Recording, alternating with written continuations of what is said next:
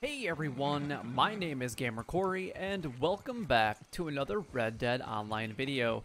Now in today's video, we are going to be going over the same three things that we go over each and every single day, and those are where you guys can go ahead and find Madam Nazar's location for today, all of the different collection cycle sets for the different collection sets, and then last but not least, we're going to go over in extensive detail all of the daily challenges so that you guys can make as much gold as possible here in Red Dead Online. Now, let's go ahead and just break it down and show you guys exactly where you guys can go ahead and find Madam Nazar first. And she's going to be located way up north, just north of Ansburg, which will be the quickest fast travel location for today in Roanoke Ridge. So if this is the only thing that you guys came here for today, then don't forget to like, comment, and subscribe down below. It would help me out a lot, and it's greatly appreciated. And also, a thumbs up does mean a lot because it really does help me out. It helps the channel out, and honestly, if it helped you out, then it could probably help out somebody else as well.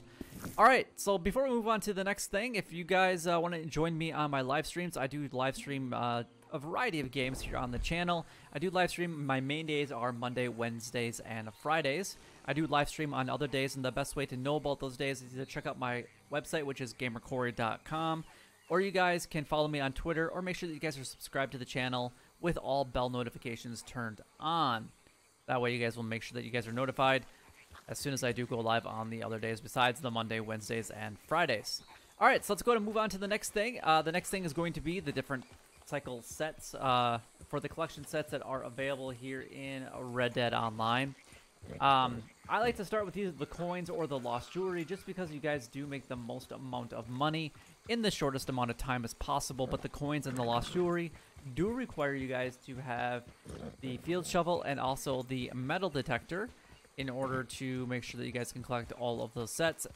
You'll make $540 in about an hour of time with the coins, and a little bit more. Well, it's about that $540 per hour with lost jewelry. It'll take 2 to 2.5 hours or so in order to collect all 4 of those collection sets.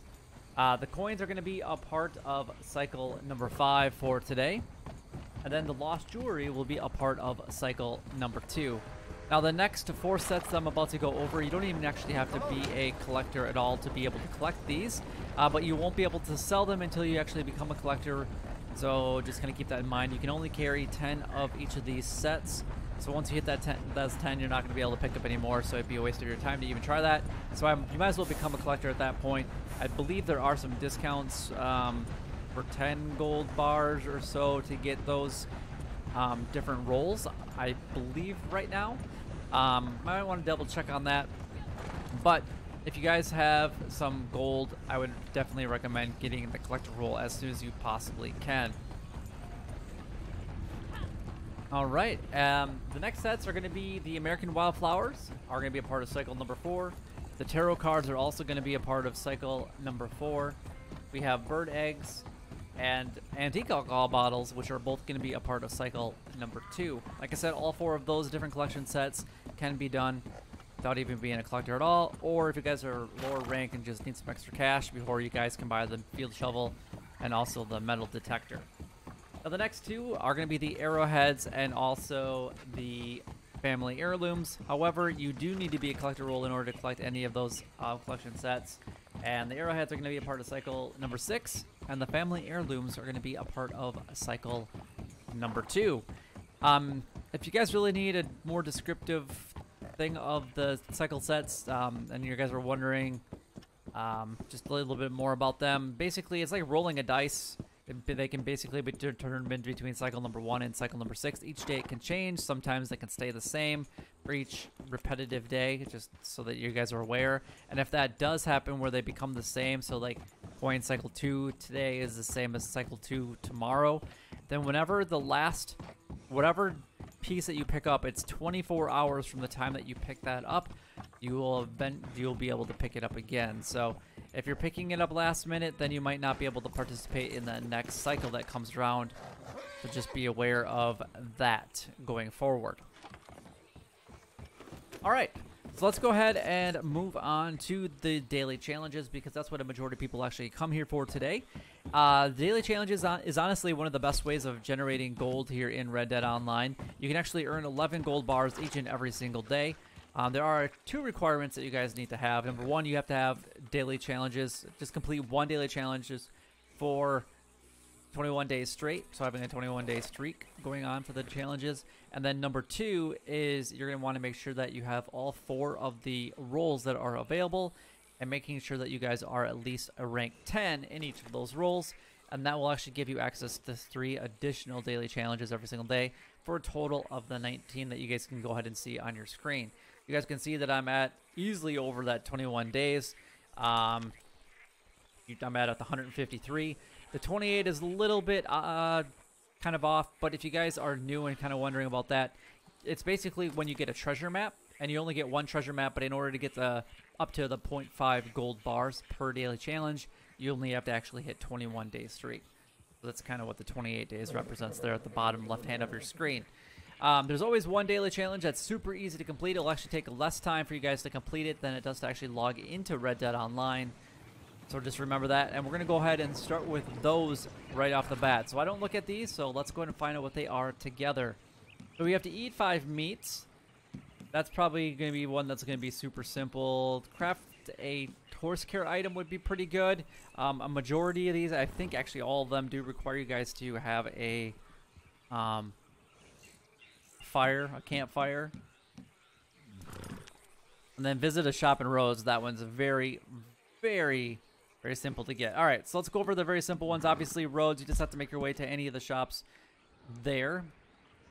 And actually, while you're there, you might as well stop at the campfire that's actually located right behind Rhodes here, pretty much right behind where the fence is at, but it's right in this set right here.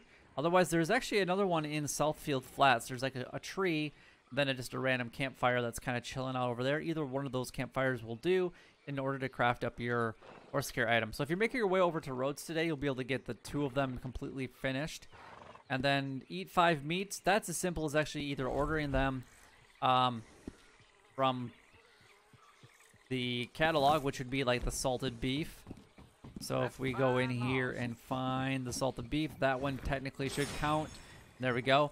Otherwise, any of the ones that are in your satchel that you've actually cooked up, so any of these provisions should count as well towards those. Let's see. Let's just look at what we have. I think I have some that are actually really full. I just don't remember which ones they are off the top of my head right now. Oh, there we go. I mean, I know I shouldn't be doing that because it's good for like PvP, but that technically should count for the meats. There we go. So you guys can do that. Or if you're really big into PvP, that would be a really good option to start munching down on some of those big game meats, just so that you guys can go ahead and kind of recover some of your health and whatnot, and even get some golden cores in some of those PvP matches. So that's kind of a good option. So 3 of them are actually very, very simple today, in my honest opinion. Let's move into some of the ones that maybe aren't so easy. Non-player enemies killed while in cover. Now this one's actually going to be really easy, but it might take just a little bit of time. For some people, it might not take any time at all. There's a couple different ways that you guys can do this. Number 1, you guys can go up to Van Horn, which is north of Saint Denis, north of where we're at. Or you guys can go over to these landing. Those are enemies all the time, even though they don't show up right away. You can do any of the free roam events. I saw that we had to defend yourself from an ambush. That would count, so you could hide behind like a tree or a rock, whatever. Another option would be any gang hideouts or any of the bootlegger missions that are either free roam events that are just kind of random, scattered around like the basically like the gang hideouts would be, or you could actually go and start a bootlegger mission through Maggie. Either one would actually work. So those are a couple different options to get the 5 non-player enemies killed while in cover.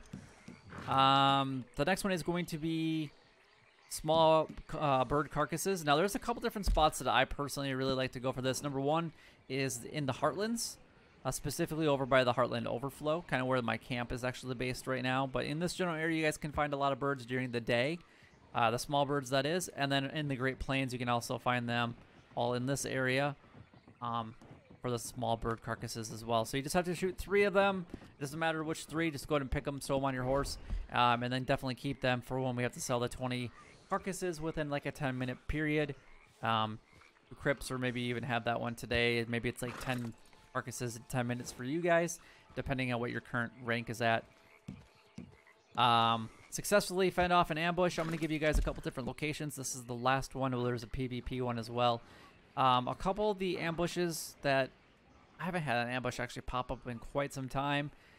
There's one up here in Cumberland Forest, like right in this general area right here. There is another one that can happen at the bottom of Caliban Seat right here. Another one that can happen at this intersection right here on the Dakota River and Bard's Crossing. There's also one right here. And again, you can actually do like these inside of these ambushes. You could do the 5 NPCs killed while on cover. And then another really good location is over by McFarland's Ranch. And it would be right here, right outside of Stillwater's Creek. So those are some of the main locations that I've used. There is one up in Big Valley as well, but I haven't gone up there, to be honest, too terribly often, but it does happen right in this general area. So a couple different spots I marked for you guys on the map, so make your way to one of those and hopefully you'll get one at the spawn. If it's not there, then just keep riding around until you can find one. And then last but not least is get 1 player kills from the hips in Showdown. Join any Showdown. You can use explosive rounds if you want. Otherwise, you get roughly 8 minutes to do this in, so you just have to get 1 player kills from the hip. Just make sure that you're not aiming prior to doing that. So actually, I do think that the daily challenges for today are all relatively easy, and I think a majority of people will actually be able to get all 7 of the daily challenges done and get that nice bonus at the very end. So let's go ahead and move on to the daily role challenges. Now, a lot of the daily role challenges are really simple as well. However, they might not be exactly the same for you guys because I'm also a rank 20 in each of the roles. So just kind of keep that in mind. So if they are different for you and you have any questions regarding any of them, then please leave a comment down below so that I can do my best to help you guys out. But we have to travel a distance of 48.27 on the Moonshine Wagon while on a mission. Basically, that's doing 2 deliveries of moonshine, roughly. We have to drink our own moonshine. So as soon as you start a strong moonshine or have one sitting and ready to be delivered, you can drink your own strong moonshine as long as you have the copper polished pot. That would be how you can make the strong moonshine. Maybe yours is weak or whatever. Just drink whatever's at the bar and you should be good to go. Moonshine of preferred type sold to a buyer. Honestly, these two definitely go together, the distance and the preferred type sold. Make sure that you're selling it to anybody but Bert. That's what you'd want to do with that one. The next one is going to be the Trader Roll. We have 10 small animal carcasses donated to Crypts, so that would definitely count with the picking up the small bird carcasses. So once you pick up the small bird carcasses and then have a total of 10 other animal carcasses, small animal carcasses, so bats, rats, western chipmunks, you've got crows, squirrels, toads, bullfrogs, and then any of the small birds would definitely help for that. 20 donations in total, so 10 of them are going to be small animal carcasses, and then 10 of them could be feathers or whatever else you can donate to Crypts. And then you just have to make $200 money made from trading. So the best way to do this is get 100 goods and then go ahead and sell them all at once, and then you'll make $250 for anybody that helps you and $500 for whoever the posse leader is. And if you do it by yourself, like with a local delivery, then you would make $500. So pretty nice. The next ones are going to be the collector roll. We have 3 arrowheads found and 3 lost jewelry found. So again, arrowheads are going to be a part of cycle number 6, and the lost jewelry will be a part of cycle number 2. 3 collectibles looted from non-player enemies. So basically all the different enemies that you're going to be killing, as far as killing the enemies from behind cover, make sure that you loot them. Or any gang hideouts, or any bootlegger missions, or any of the bounty hunter missions. Whatever you do, any NPC that you can possibly loot them. That's pretty much the only way that you can really get the collectibles. This is going to be completely like how can I explain this? It's going to change from player to player. So one player could take and get this in probably like 20 loots. Otherwise, the next person could take 500 people to loot before they actually get the 3 collectibles. It's completely random when it comes to getting those 3 collectibles from NPCs. And then last but not least is the bounty hunter roll. We have to hog tie 3 bounty targets with a reinforced lasso. Honestly, if you're a bounty hunter, you should have the reinforced lasso anyway, so buy it as soon as you possibly can. We have to complete 1 legendary or hard bounty.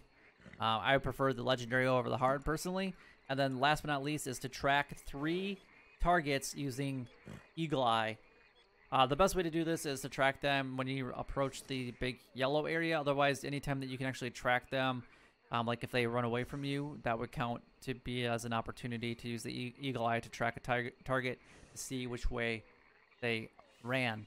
But anyway, that is all the daily challenges done, gone over, and covered. If you guys do have any questions regarding any of them, then please leave a comment down below so that I can do my best to help you guys out.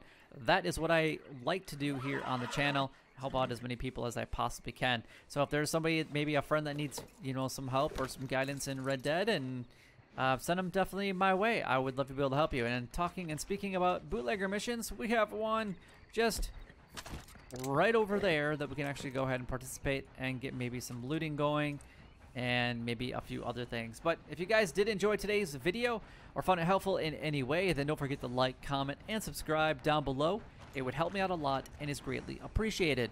But until next time, YouTube, you guys keep doing what you're doing because you're already doing it. And you guys stay gaming.